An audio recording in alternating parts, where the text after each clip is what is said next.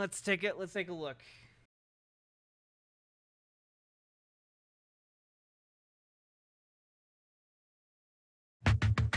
You've seen the videos of brazen smash and grabs like these, often carried out in broad daylight. It's an absolute threat.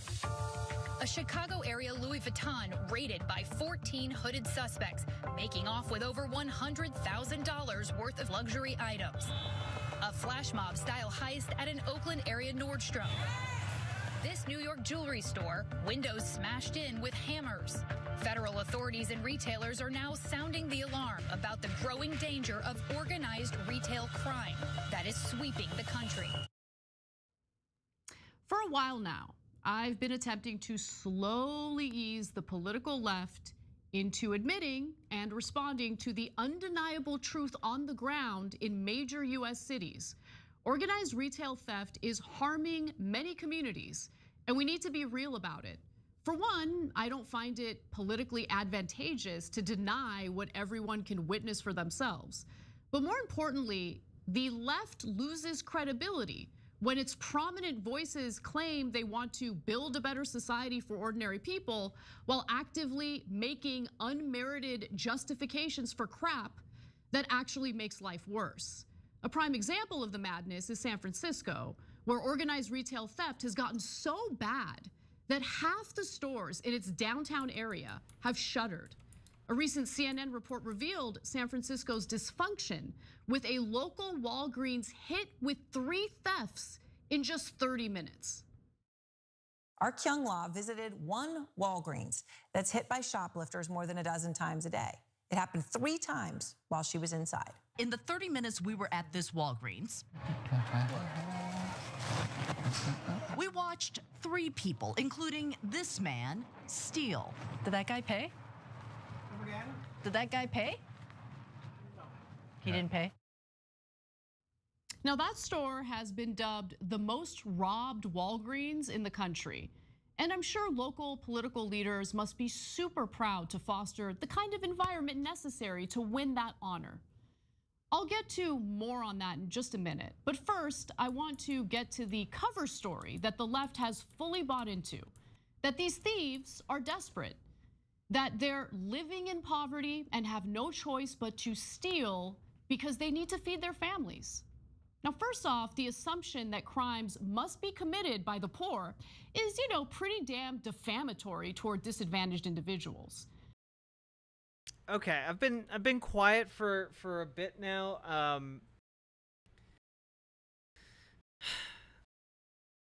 First of all, yeah, I was wondering if it was gonna come around, but now it seems like we've gotten past kind of the intro of the video.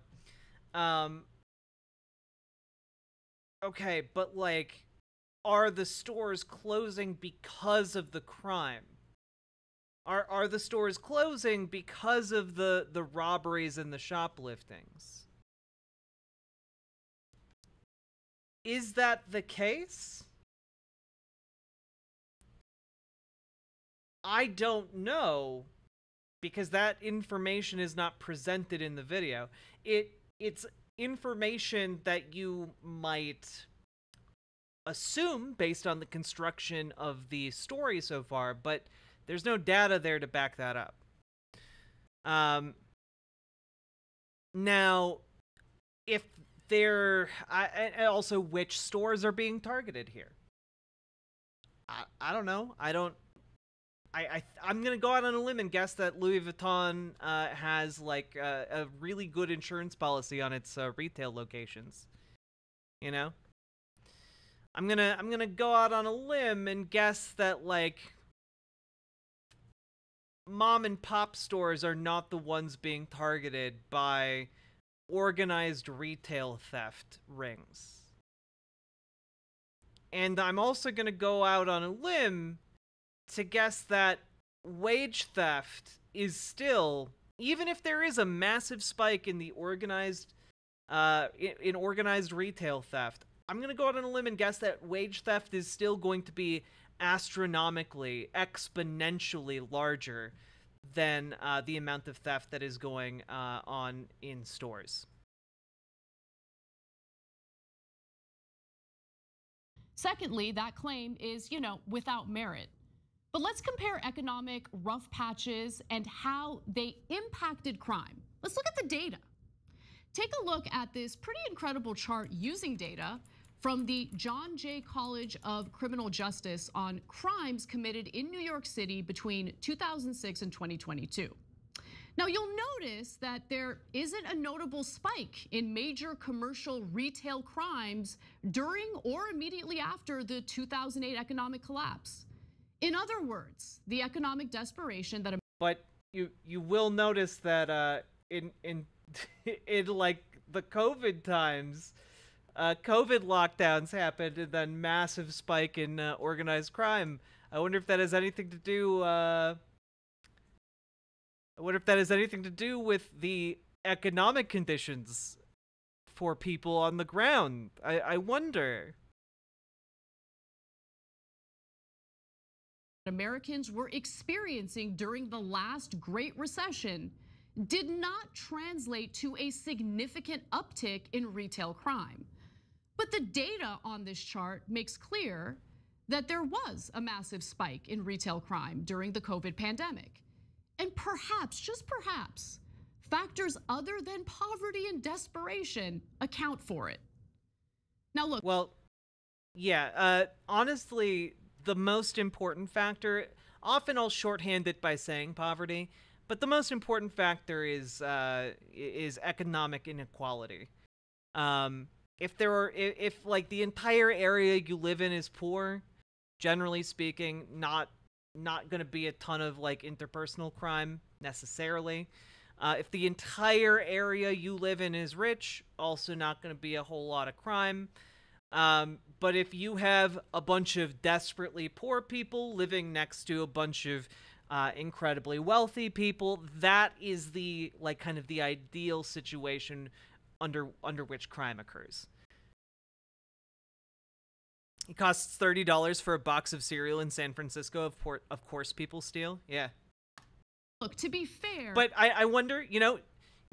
She talked about how not only poor people steal, guys. So I'm clearly we're going to see at some point an insanely wealthy shoplifter, someone who just makes their living by shoplifting in San Francisco. Lives in a high-rise penthouse, or owns a nice little stretch of land. The one man that we saw in the earlier CNN video could potentially fall into the category of a lone thief who stole a little something because he was hungry. I don't know. But I'm not really interested in petty crimes. The real problem is the ongoing and unmitigated organized crime that we're all paying the price for. The issue. Okay. But when leftists are talking about not really giving a shit if someone like shoplifts, they're talking about like people who are stealing like baby formula or like food or like hygiene supplies. That's generally who people are talking about. And also, if like someone shoplifts like a TV, they're not going to lose any sleep over it. If we're talking about like organized crime syndicates doing crimes, well, then that's a bit of a different circumstance. I don't think any leftist, even the very brain-poisoned ones, I don't think any of them would be like, yeah, organized crime committing robberies is like, not that big of a deal. I don't think even like really brain-poisoned lefties would be saying that. So I feel like this straw man is already being thoroughly constructed in front of our eyes. My wife worked retail for years. Every store has insurance on this and they don't care. It's just a write-off. Yeah, again, if it's not a mom and pop operation, there's probably going to be insurance. But yeah, I wonder if organized wage theft is going to be brought up. The systematic theft of wages. I wonder. The issue has now become so out of control that the federal government is getting involved. Federal authorities now warn it's become an absolute threat to public safety and public health, declaring that violent gangs, dangerous international crime syndicates, and even groups with suspected ties to terrorism are increasingly dabbling in organized retail crime across the United States. Here's more on that. In April, 3 people were arrested in connection with an organized retail crime operation that allegedly targeted California Home Depots. Authorities recovering $75,000 worth of stolen goods. And Homeland Security officials say the organizations have suspected ties to drug trafficking and terrorism financing. They're crime syndicates that could be tied to local gang networks that maybe have established networks either from the Chilean or Colombian threats or Romanian crews coming in from Eastern European that are comfortable in certain cities. According to the company, this one crew robbed various stores more than 20 times, allegedly stealing a total of $135,000 in merchandise. Now, Homeland Security officials are also concerned about other groups, including the Aryan Brotherhood and crime rings from Eastern Europe and South America, using organized retail theft to raise funds for their criminal organizations. Raul Aguilar, who serves or oversees international organized crime cases for Homeland Security. Yeah, I guess I'm not entirely sure. I'm not entirely sure or sold on the idea that these people robbing from Walmart is meaningfully hurting these communities. I don't know that I'm necessarily sold on that concept. I think that it's bad to steal, generally speaking, and I think that there are definitely social conditions that contribute to people getting involved in organized theft, but I'm also not that concerned about Home Depot being robbed from.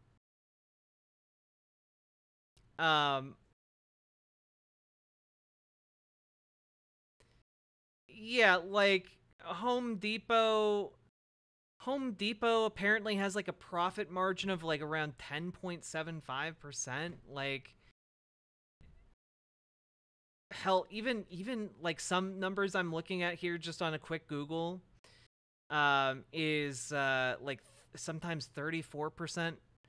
They're a $17 billion company. Like, I'm not worried about them going under because a few organized crime syndicates have siphoned off like I don't know, $75,000 worth of merchandise.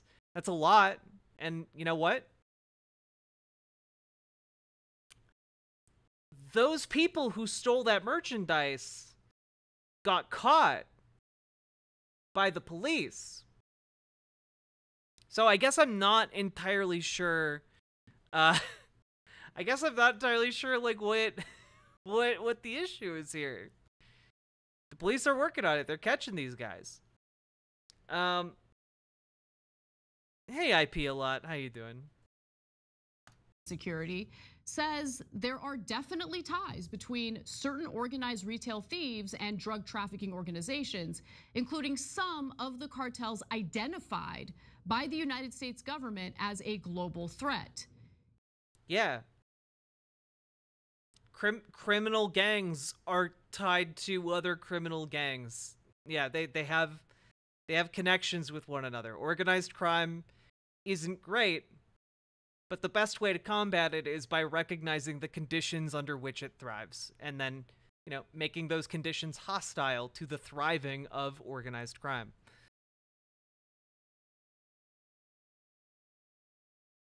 Hey, Metal Kitty Mom.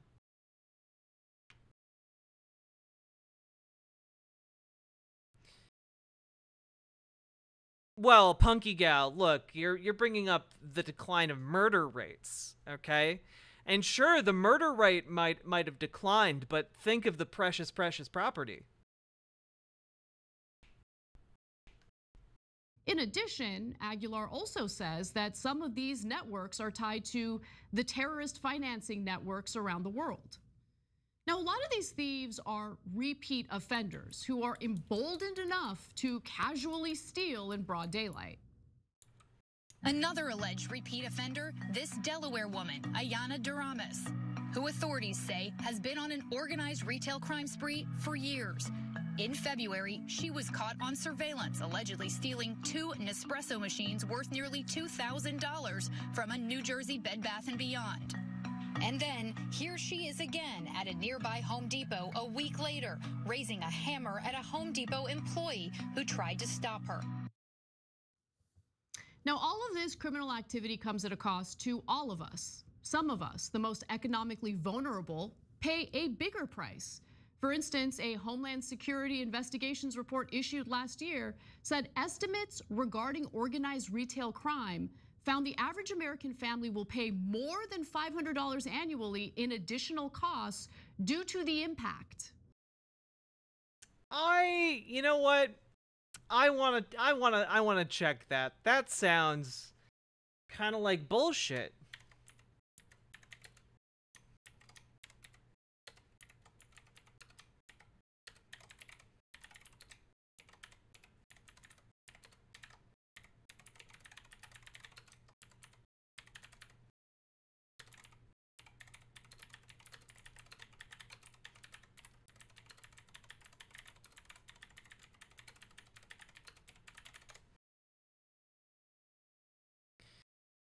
Let's see.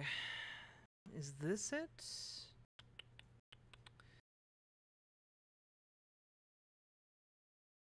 Oh, interesting. I will point out here in a slightly petty way that this is attributed to Levin et al., while the ABC News story is actually by Mike Levine with an E at the end there. So, little bit off there.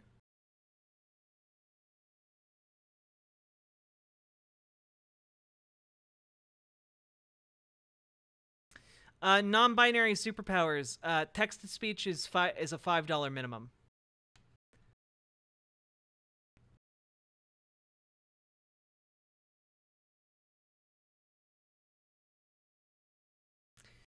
Let's see. They want random citizens to act as security for big corporations. I mean, that cost eventually gets passed. Maybe. Maybe. Or sometimes it just gets absorbed as a tax write-off. Can you read my message out? You're asking for a lot of work from me for a $3 dono.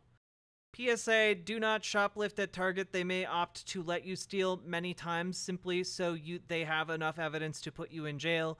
They have a forensic lab that's so good the FBI use them when FBI labs are backed up. Yeah, not like, guys, if you shoplift a lot, you're gonna get slapped with, like, you know, a lot of charges. Just don't do it.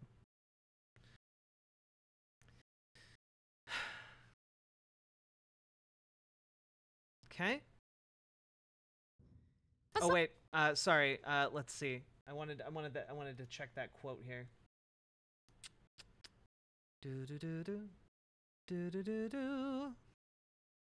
I just want to I want to know how they arrived at the figure of around $500 gets passed on to consumer prices. I want to know how they figured that number. Issued last year. Okay. They don't link to the Homeland Security Investigations report. Let's find it, shall we? Okay. Nope. Just $500. Okay. Estimates reveal organized retail crime costs federal and state governments nearly $15 billion in lost tax revenue, not including lost sales tax. It's estimated the average American family will pay more than $500 annually in additional costs due to the impact of ORC. ORC is low-risk, high-reward income stream for domestic and transnational criminal organizations that greatly impacts interstate and international commerce, the overall economic security of the United States. Oh, hey, Also, this report in the previous paragraph says organized retail crime is not shoplifting, and these crimes are not victimless. So, yeah. Let's not equate people being okay with shoplifting necessary items with organized retail crime. And that is a statement that comes to you from ICE. You know, this is a report put out by ICE, so, you know, that's cool. Let's see here. Hacked. That's not a small amount of money for the nearly half of America. So, by the way, there's no citation in this report for their $500 figure, like, at all. It's the one time this figure is ever even, like, given. And at no other point is there any other mention of how they got that number. They just kind of pulled it out of their ass. You know, show your work, ICE. American households who reported that they could not afford a $400 emergency. And that was data from the Federal Reserve prior to the pandemic and prior to the inflation driving up living costs even more today. Since stores are closing in response to the uptick in organized retail theft. Okay, you've said that multiple times. Cite your sources. Which stores are closing because of organized retail theft? You've said it multiple times, and you haven't pointed to any instances of that happening. You just hand-waved towards the fact that San Francisco has a lot of places shutting down.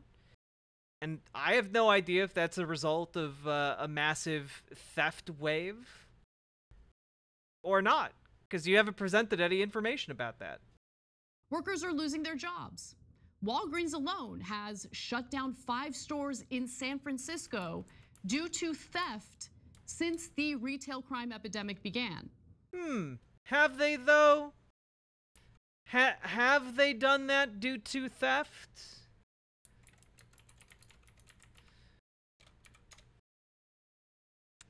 Let's see. Now, they did put out a statement that said it was because of retail theft. But, weirdly enough, doesn't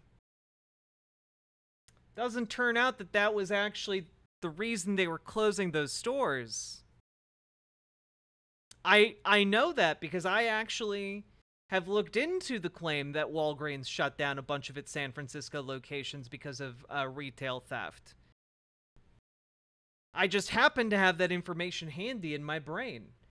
Let's take a look at this real quick. Walgreens may have overblown concerns about retail theft at its stores, an executive said on a recent earnings call. So, folks, here's a little secret. Here's a little secret-rooney, okay?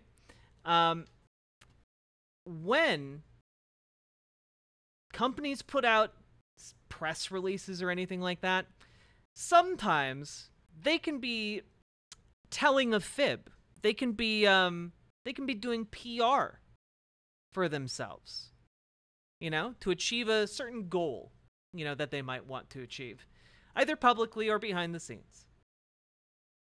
And sometimes they're telling the truth. But the way you can tell definitively when they're telling the truth and when they're lying is when they have public earnings calls. Because that's when they tell their shareholders exactly what's going on and what their shareholders need to be concerned about.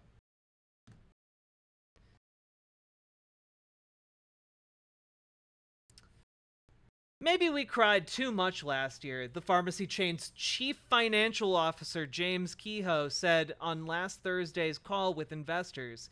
Kehoe noted the shrink rate, inventory lost due to theft, fraud, or damage, decreased from 3% a year ago to 2.5% in the second half of 2022. Literally, less things are being stolen from Walgreens than were previously being stolen from Walgreens.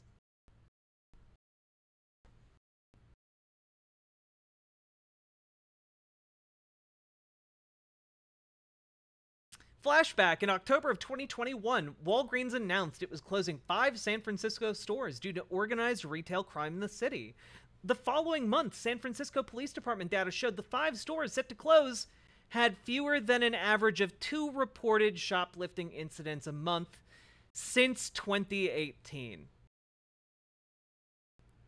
So, I mean, this story about Walgreens locations being closed in San Francisco is like 3 years old now. Like 3 years old. Like, the most recent this article that I'm citing right now that I found in like 3 seconds on Google came out 7 months ago.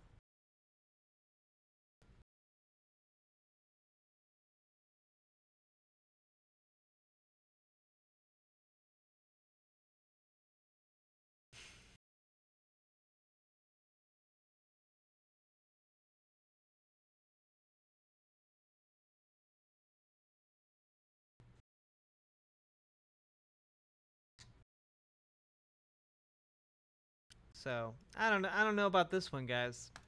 Now keep in mind that those on a fixed income now have to spend more of their resources to travel even further in order to purchase groceries and other household needs.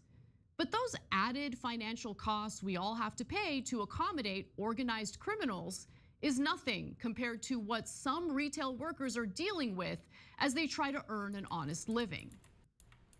Coordinated groups are targeting stores, millions of dollars worth of goods. Retailers say they're growing more violent, putting shoppers and workers at risk, sometimes with tragic consequences. What goes through your mind when you realize that your dad was essentially killed over 3 power washers? You can't imagine that any piece of equipment in Home Depot is worth a life. When you saw the video of what happened to your dad, what was going through your mind? Wish it would have been me. That worker was 82-year-old Gary Razor, a retiree working at the Home Depot in Hillsborough, North Carolina. He sadly died after being shoved to the ground by an alleged thief who was then arrested, luckily, on a murder charge. The case against him is still pending. Now, there are other examples, like the following. At a Home Depot in Pleasanton, California in April, Blake Mose, a 26-year-old employee set to be married in August, was fatally shot after he tried to stop a suspected thief. 2 people have been arrested on murder charges in that case. Now, these 2 victims aren't even a fraction of the other countless workers who have been assaulted as these thefts take place.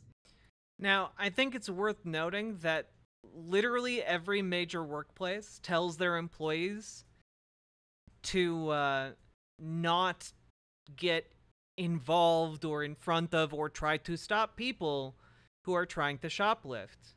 Primarily because it can escalate to incidences of violence. And those companies don't want a lawsuit from employees.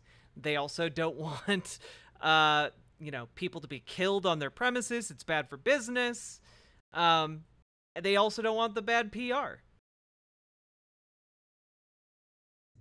Now, if you're LARPing as a socialist who pretends to value labor, maybe your act would be more believable if you showed just an ounce of concern for the workers. But I don't know. That must be a bourgeois concern of mine. So what now? What are the possible solutions? The National Retail Federation wants the federal government to— I mean, given the fact that you're introducing that comment, almost 10 minutes in a 14-minute video, I'm going to say it's not the primary concern you have while bringing up this topic. Because you're talking about the crime of retail theft, which leftists, you know, just don't prioritize. You know, it's bad, but like also there are bigger problems.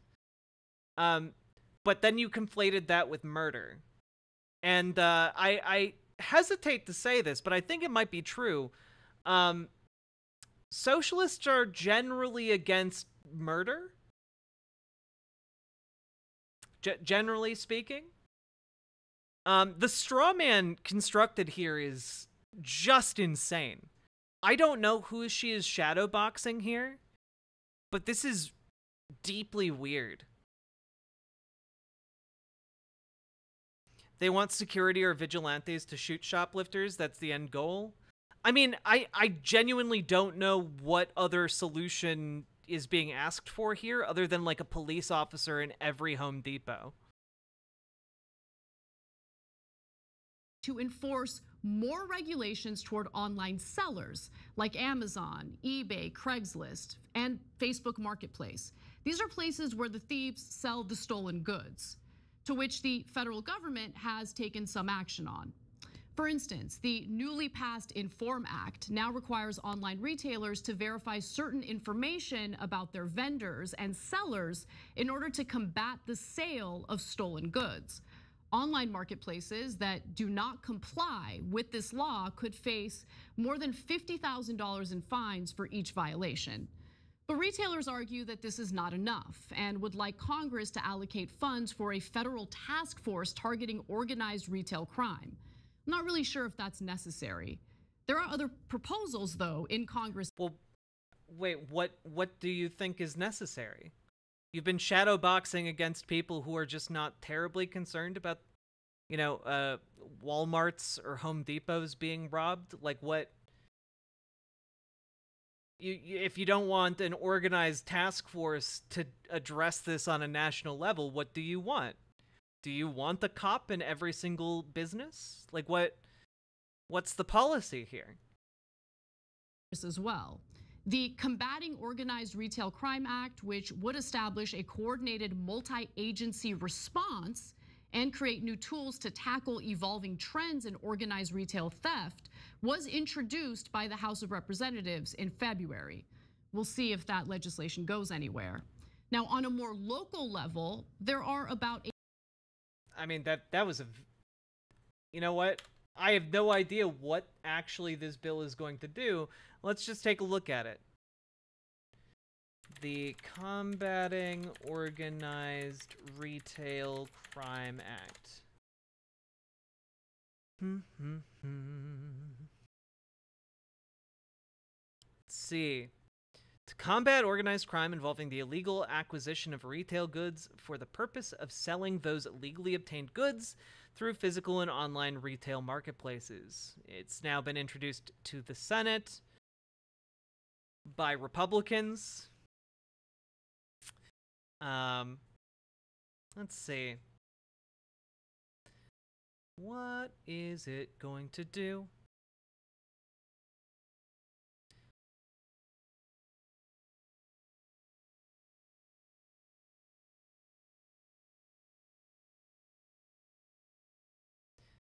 Okay. Organized crime. It's such a threat. It costs retailers $1 billion a year. Let's see here.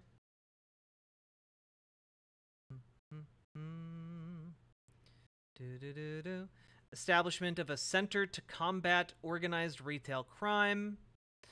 Organized Retail Crime Coordination Center. Okay. Basically, just a place that coordinates with a lot of different aspects of the government. How it will be directed. Yada, yada, yada. They'll be given training. This, I gotta be honest, I'm looking at this, and this looks like it would do absolutely nothing. There would be no additional like aid given to police. The duties of the center shall be, I'll read them off real quick. Coordinating federal law enforcement activities related to organized retail crime, including investigations of national and transnational criminal organizations that are engaged in organized retail crime, which seems to me to be like a redundancy, since we already have organizations that look into organized national and transnational criminal organizations. We already have people doing that. Establishing relationships with state and local law enforcement agencies and organizations, including organized retail crime associations, and sharing information regarding organized retail crime threats such as agencies and with such agencies and organizations. Assisting state and local law enforcement agencies with their investigations of organized retail crime groups. Establishing relationships with retail companies, sharing information with such companies regarding organized retail crime threats, and providing mechanisms for the receipt of investigative information on such threats. Establishing a secure system for sharing information regarding organized retail crime threats by leveraging existing information systems at the Department of Homeland Security and the Department of Justice. Tracking trends with respect to organized retail crime. Releasing annual public reports of such trends. Supporting the provision of training and technical assistance in accordance with subsection C. So, yeah, again, this is A, not gonna do a whole lot, and B, like, not gonna stop the coordinated organized crime? Like, this is just, at best, like, more information sharing with local authorities? I don't know. This doesn't seem to have teeth. Theft was introduced by the House of Representatives in February. We'll see if that legislation goes anywhere. Now, on a more local level, there are about a dozen state task forces investigating the issue. Homeland Security investigators say they're assisting in those efforts.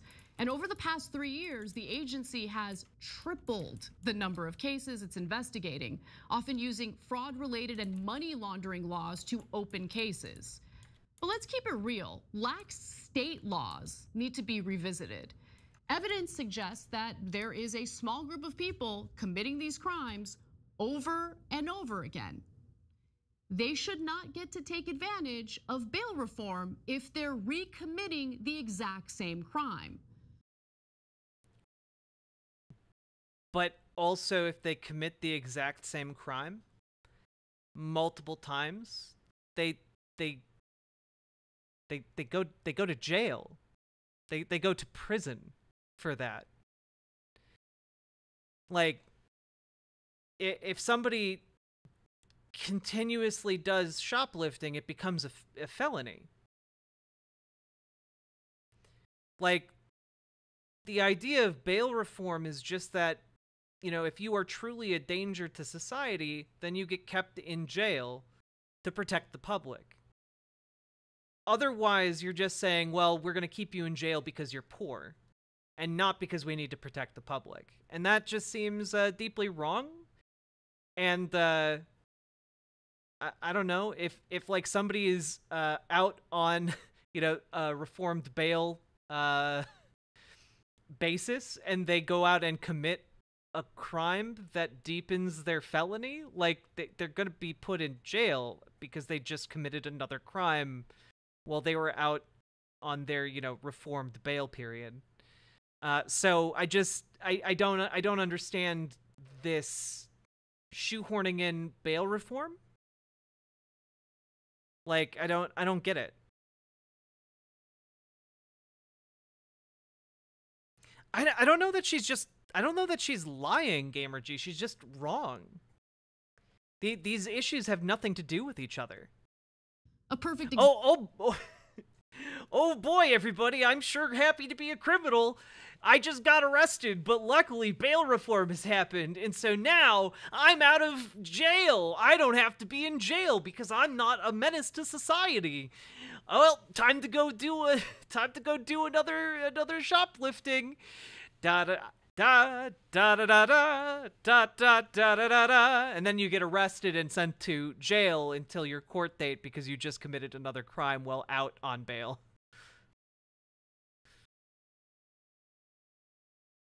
I mean, essentially, anyone who is locked up in jail because they can't pay their bail is locked up for being too poor to have committed the crime that they did. That's the issue with our current bail system. Example of this is highlighted in New York City. Nearly a third of all shoplifting arrests in New York City last year involved just 327 people.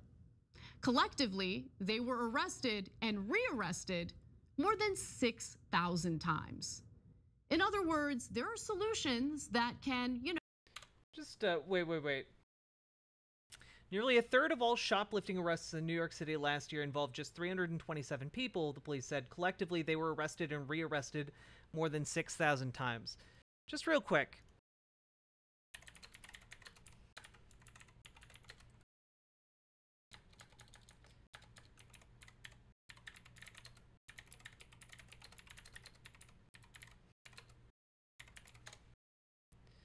Let's see.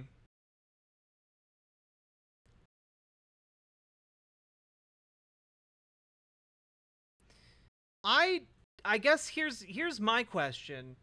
Who was getting arrested repeatedly in New York last year and was able to just commit thousands of these crimes? Like, I mean, here, if each one of these people did it like 20 times, right? My question is, how does this work, right? Because it's my understanding that if you shoplift repeatedly, right, the stuff that you steal gets tallied up, and if it's over $1,000 worth of items, well, then that misdemeanor becomes a felony.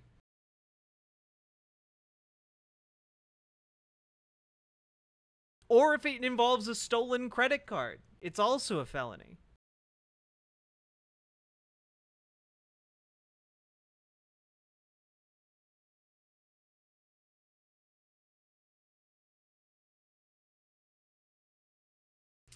Like, here's the thing I don't get, right? Like, even if, right, these people did that, even if it's not on a felony level, if you get charged with a misdemeanor for shoplifting in New York City, you can still spend a year in prison for that.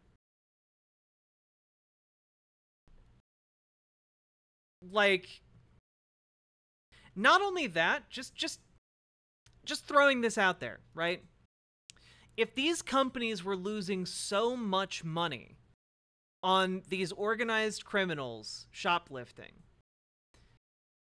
do you guys know that these companies have the right to civilly sue people who are found guilty of shoplifting from them? At least they are in New York City. These companies could sue to recoup the loss of this stolen property if they wanted to, if it was such a big deal. But they don't really, do they? Interesting. They don't. Yes, but their insurance repays the loss. Exactly. Both the insurance pays the loss, and if it was really that big of an issue, the insurance company would then sue to recoup their losses. But they don't, because they don't have to.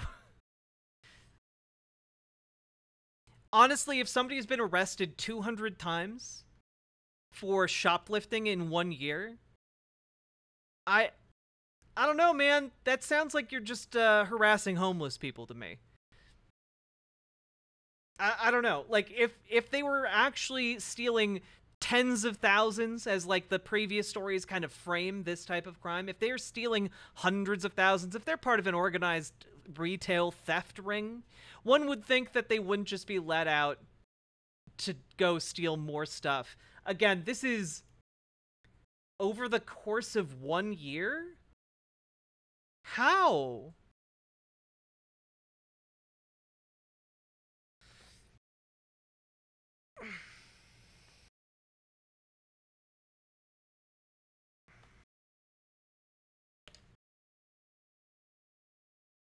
Thousand times. In other words, there are solutions that can, focus on solving this problem without reverting back to mass incarceration. In fact, well, the methods that you proposed, like a criminal task force, is you are proposing more people be imprisoned for this. You were literally upset about people being let out on bail reform basis. You were literally taking the position of more people should be in jails and prisons here. And like, maybe some of those people deserve to be in prison. Yeah, I think maybe if you're in a retail or an organized retail crime syndicate, yeah, you should probably go to prison if you get caught doing that. But also, like, what spurs someone to join up with a group of shoplifters? Where earlier in the story you talked about these super wealthy, I guess, shoplifting criminal syndicate members? Like, who are they? Let's see these wealthy individuals who are doing all of this criminal organizing with gangs and such. The issue is the reason people join these criminal groups and the reason people join these gangs is because of a lack of economic opportunity. It's often because they're growing up in areas that are riddled with crime. It's often because that they are doing it as a way to survive the economic conditions that they are put under, or to help others around them survive, given our medical healthcare system. Additionally, a lot of people get involved in this because the areas they live in have like a ghetto on one street, and then like one block over, it's the most opulent high-end stores you can possibly imagine. Putting those two disparate groups right next to each other, that level of income inequality in such proximity, yeah, that's like having a bunch of gasoline flying around and during a gasoline fight, and then someone lights up a smoke. Okay, yeah, there's gonna be crime, but the solution to that is not, oh well, the systemic solution to that is not actually we need more police officers. The systemic solution to that is evening out the income disparity. The solution to that is providing more economic opportunity. It's providing more, like, ability to support oneself and one's family without having to join a gang, because most people don't want to join gangs. Most people aren't like, oh boy, time for another wonderful day at my job with the Crips. Like, most people aren't like, real all about that, okay?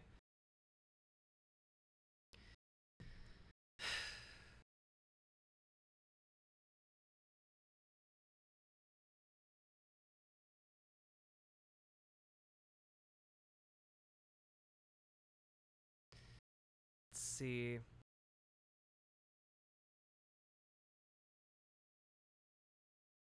It's more like, oh shit, here we go again. We should maybe consider these solutions if we want to avoid going back to the old model. But look, I also want to address something broader. This data I've shared with you, along with the current crime-related trends that I've brought up multiple times on the show, has rubbed other left-wing shows the wrong way. In their view, stories like... I mean, the story itself doesn't rub me the wrong way. It's the lacking context and outdated information and lack of, like, looking into the story itself. I mean, the fact that you brought up the Walgreens example, and I could immediately Google the Walgreens theft and like find an article about how Walgreens actually inflated the amount of thefts that were happening, and they actually had thefts go down. Like, I don't know, that seems like a pretty big failure on the part of the Young Turks here. That's not really it rubbing me the wrong way. It's your goof up. And I just want you to do better. That's what I want. Like these serve as an obstacle to some of the proposals on the left that, quite frankly, I disagree with. I've never supported police or prison abolition, and I've yet to hear a convincing argument in favor of these policies. I have, however, supported the Nordic model for criminal justice and continue to do so. Over the past month, 2 different people on the left, one publicly and one privately, urged me to avoid focusing on stories like organized retail theft. While the information I'm sharing is accurate, it allegedly hurts the left to share it. I want to be clear that while I agree with many left-wing policies, I'm not an activist, and I'm certainly not a propagandist. My responsibility is to be truthful to my audience and to share nuances of all the complex issues we discuss every day. Accuracy, fairness, and nuance is what I want to do. And if I wanted to be a propagandist, I mean, okay, but like, you got a bunch of stuff wrong in this story, or you repeated talking points that aren't backed up by any kind of public-facing evidence. So I'm just, I don't know, if you're gonna put out information, make it accurate. Like, it'd be really interesting if like the point you were making was like really compelling here, but you've hand waved towards like, oh, look at all the effects, but you haven't actually drawn the connection in this piece, and it's a pretty big problem. As hell wouldn't be doing it for the salary I'm currently making. Thanks for watching The Young Turks. Really, That's a really interesting way to end that piece. That's a really interesting way to end that piece. Good night, Robert Adset. Pretty interesting to end your piece by talking about how you seem to be unsatisfied with the salary you're being paid. Hey, Sheckley. I was there, Jack, and chat tore the fuck into Anna. Yeah, I imagine that didn't go well. This is such a weird time. I don't know what is going on at TYT. Like, I've paid attention to it. I haven't talked about it a whole lot, I don't think. I used to have so much respect for Anna. I've had Anna on the show twice. Like, it's weird. Gas leak theory looking more likely. True. I know she's smart. I know that she's like, she teaches journalism at a university level, or at least she did. Like, the fact that she got her reporting in that story wrong is baffling to me. You know?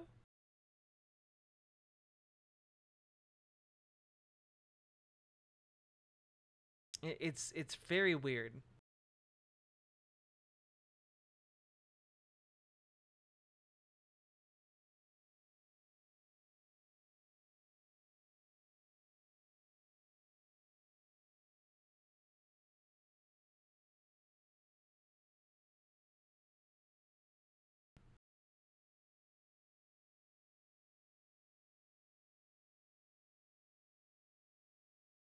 She did, Jack. She no longer does. The sources she got the info from were very carefully chosen from a right-wing perspective. Yeah, I don't know, man. It, like, Like even the small details, like the Chiron being like citing the wrong name for the article that she was pulling information from, like it's very strange. Like, man. I mean, at least she still says she supports the Nordic model for prisons. I feel like I feel like that's a fairly decent stance, you know, compared to what we have right now. But like, man, the amount of venom and vitriol there.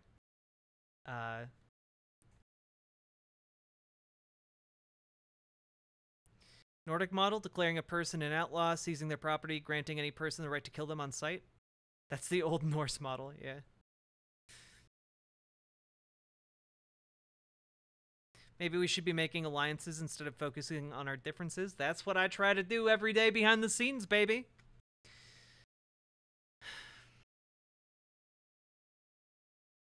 That was just very... I wish I knew and understood or had insight into what's going on at TYT, but I genuinely have no idea, chat. It's been painful as somebody who considers TYT pretty key to my political development early on.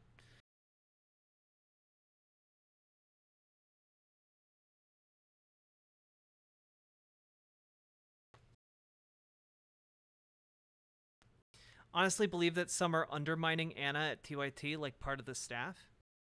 In what way, Jess? Like, you think there's like a background researcher who's just like feeding her conservative propaganda?